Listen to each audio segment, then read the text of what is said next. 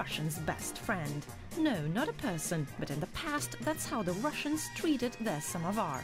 It had a place of honor at the table, and in some homes it still does. Tea from a samovar tastes much better than tea from an electric kettle. It smells of smoke, fresh wood and pine cones. Literally a self-boiler, a samovar has traditionally been used to heat water for tea. And that's how it's done, the old way. Water from the well, wood chips, and a lot of huffing and puffing make up the recipe for a perfect tea time. Oh, God, you're so heavy. A teapot filled with brew, or zavarka in Russian, goes on top to stay warm. You then dilute the brew with hot water for just your cup of tea. When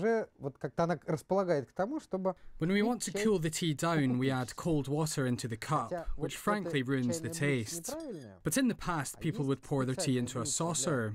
We hardly ever do it now, but next to a samovar with all this smell, it seems perfectly natural.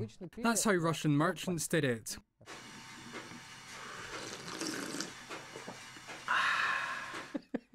And the Russians loved their samovars. More than just a water-boiling device, it was a symbol of home, bringing friends and family together.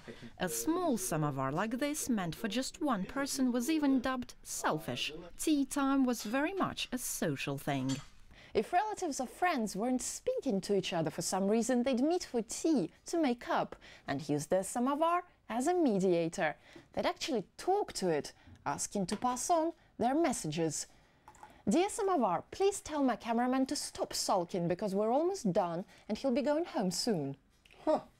Dear samovar, please tell Svetlana that I'm very happy about it.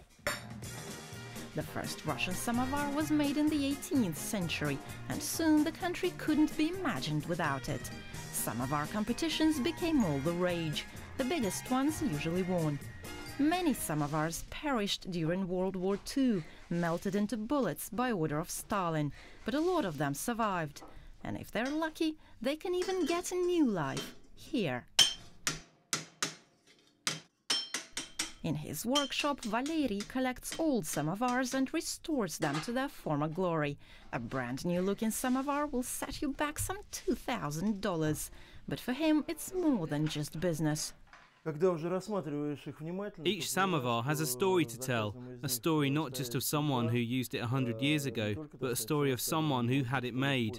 Just like people, they're all different. This simple looking thing is made up of some 45 pieces. Putting it all back together is quite a job.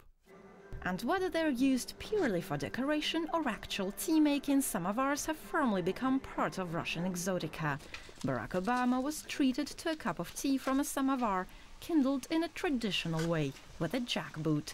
And it's no surprise that samovars are a permanent fixture in souvenir shops.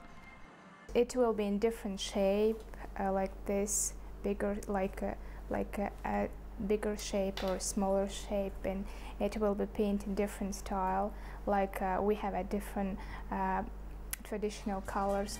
A Russian writer once said that while in Europe it's hard to imagine a home without a fireplace, in Russia it's without a samovar.